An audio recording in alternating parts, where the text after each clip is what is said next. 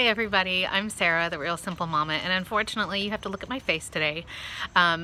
It is raining here, and so today we're going to talk about rain and chickens. And essentially what I like to do in a lot of my videos, and what's really going to happen today, is I'm going to give you just some different facts, some different perspectives, things to think about when it comes to if it's raining. What should I do with my chickens? Should I lock them up and not give them the option to go out in the rain? What kind of things should I consider? Should I let them choose if they want to go in the rain or not? And just some other things to think about so that you can pick and choose what type of solutions work for you and for your flock. So yes, this will be an educational video, but I'm not going to tell you what to do one way or another. I'll tell you what's worked for me. I'll tell you my experience. Again, I've had backyard chickens for a little over 2 years now. I live outside of San Antonio. I have, how many birds do I have? I have 5 chickens right now. And so I'll just tell you my experience from me researching, from me talking to other chicken owners who are in the area. So the goal with this video is to give you some different things to think about, some different ideas, and then at the end, I'm not going to tell you what to do. You could figure out what works for you guys. Now, I always appreciate your comments, your suggestions, any questions that you've got, put them down in the comments. But just in case my YouTube is acting goofy, because I always respond within like 6 or 8 hours. If you want to send me, photos of your coop and like, hey, what do you think I should do or whatever, you're also welcome to email me, and that's my email address. Okay, so now moving on. Here's the deal with chickens, and we're going to talk mostly about rain, but I'll also talk about like pools, like ponds and standing water and that kind of thing.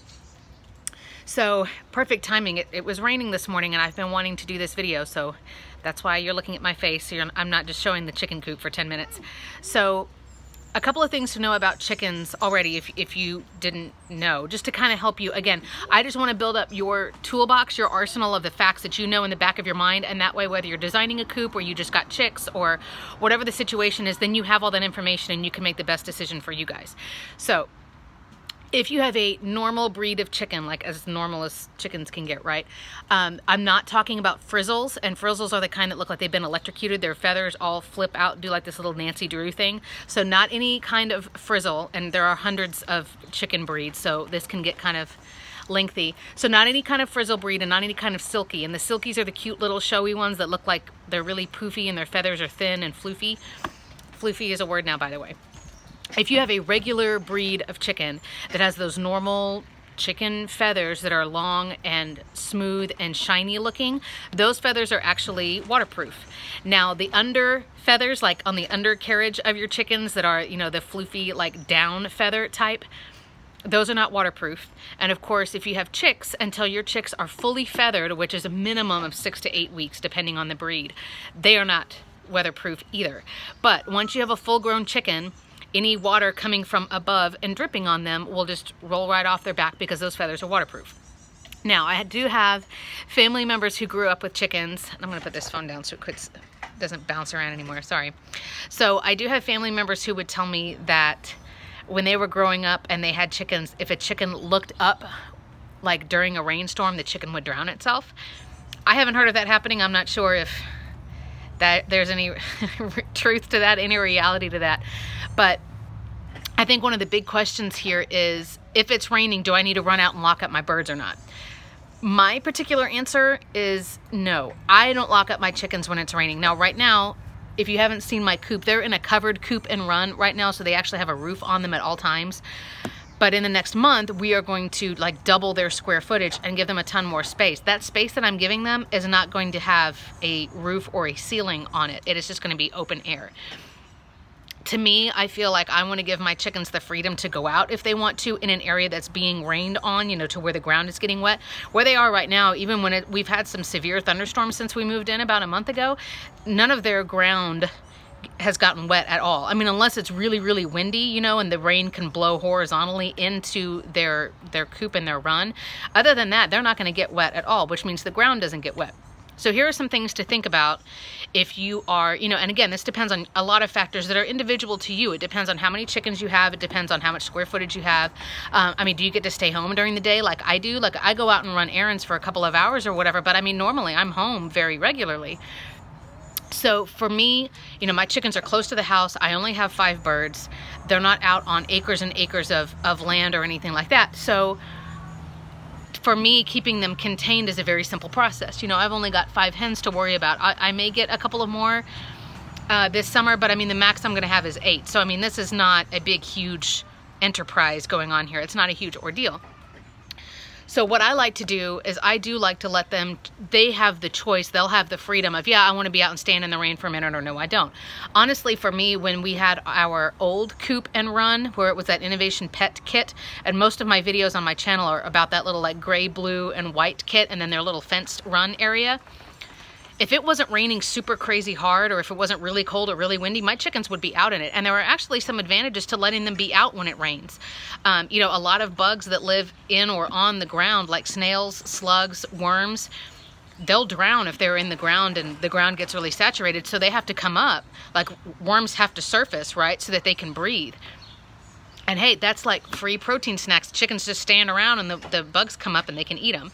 So there are some advantages to letting them be on ground that's wet. For me, the risk and the problem comes after the rain, because you will have animals like ants, and ants will build huge, ridiculous anthills after it rains, right? Like the anthills pop up everywhere.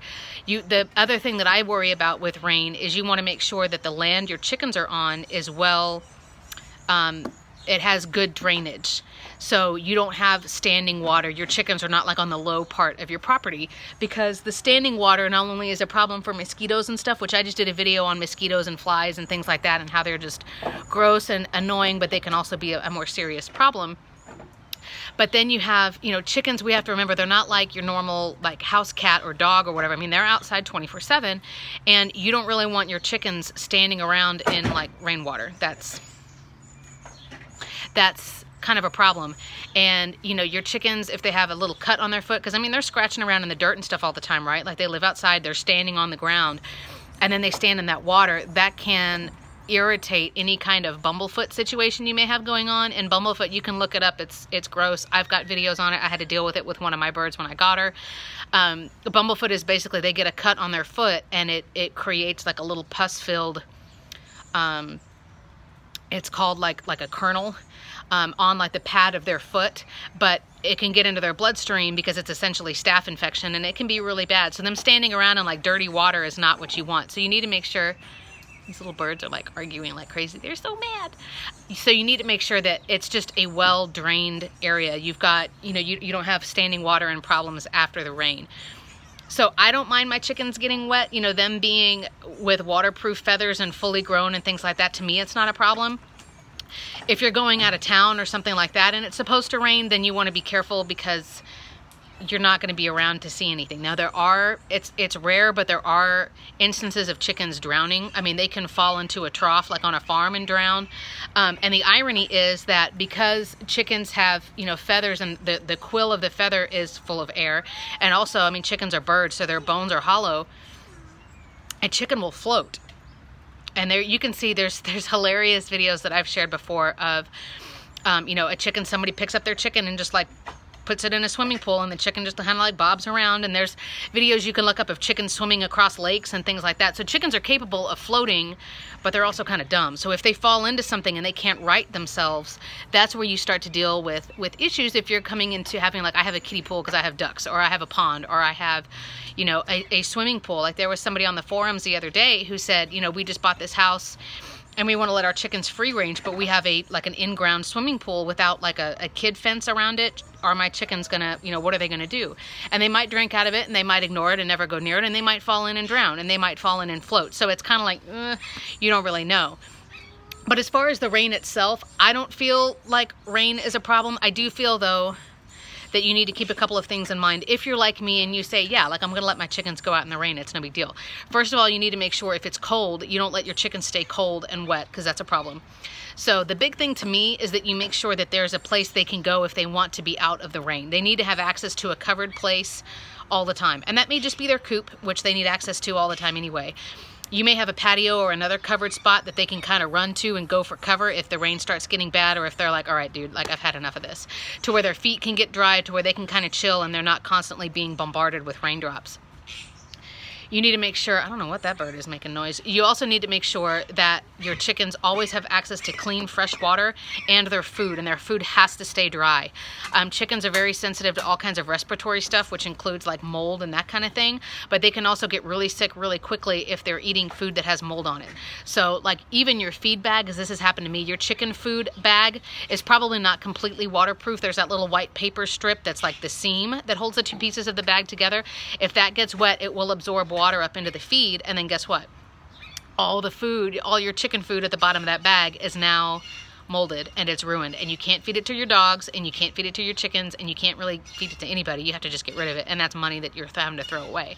So making sure that there is a dry zone for your chicken's food, you know, and for your extra food, have a storage unit or something, you know, like one of those outside storage bins, have a shed, have something where their food can definitely stay dry. And just give them an opportunity to where they can stay dry and warm. Now, I will say, yeah, you don't want chickens getting a chill, but you don't have to necessarily worry about them getting a cold. Chickens do actually do better with cold tolerance than they do with heat tolerance. When a chicken gets too hot, that's when it gets really, really dangerous, because they can't cool themselves down as efficiently as they can keep themselves warm. So when it comes to rain, I personally let my chickens kind of choose for themselves. That they're going to have options here in the next month or so where they can be out in it if they want to, and they can go forage for those worms and those other bugs that are coming up. They can just stand out there. It'll cool their feet down. Another random fact, that I know this video is kind of like all over the place. I just want to teach you everything that I know, and anything that I might be relevant is stuff that I'm bringing up. Talking about chickens being too hot, the fastest way to cool down a chicken is by giving them something cold to drink, like ice water, and by keeping their feet and their legs cold, because, well, not cold, but cooler, you know what I mean, because that's the part of their body that you can most quickly access their blood vessels, and then that'll circulate like a radiator system going through their body. So getting their feet nice and cool is really important. So to me, if it's raining and the ground is now cooler because of the rain, let them stand on that, and that'll cool them down. So like I said, I'm not going to lock up my chickens when it's raining. Maybe if it's like flash floods, or like it's coming super quickly, or, you know, it's starting to rain and you're like, crap, I've got to go to work and I'm going to be gone for 8 hours. In those instances, it might make sense for you to lock up your chickens. But I mean, other than that, and I'm going to move because my arm's getting tired, sorry. But other than that, I wouldn't, you can tell I normally don't do this. Other than that, I wouldn't really worry about, there they are. I wouldn't really worry about having to lock up your birds and go run outside like as soon as it starts to sprinkle or anything like that, because I mean, thinking about how chickens are in nature, I mean, if it gets bad, they'll go find cover, they'll try to find high ground, things like that. Chickens certainly are not water birds. Most chickens don't like being out, you know, in the rain, or probably wouldn't want to go jumping in a pool and things like that. Some do, but you know, those are the ones who become famous on the internet. But at the same time, you know, a chicken getting wet is not life-threatening or anything like that. Like I said, you do want to make sure that a chicken that's like a frizzle or a silky, or a chick that's not fully feathered yet, they cannot control their body temperature as much, so I would be careful about letting them get wet and stay wet. Like maybe you want to dry them off, or get a hair dryer, or definitely, you know, put them where they have access to a heat lamp or something like that so they don't get cold. But otherwise, let it rain. Like it's okay. Your chickens will make the decision on, hey, this is nice, I'm going to go out here because now there's more bugs, or okay, now this is annoying, I'm going to go stand inside. So keeping their food dry, helping with temperature control, and certainly making sure that there's enough drainage on your property so that your chickens aren't standing in swamp.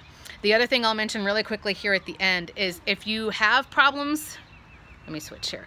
If you have problems with, you know, flooding on your property, or hey, you know, we have like, you know, after it rains, there's spots in the chicken run where like there's standing water, you know, where I need to make the ground higher.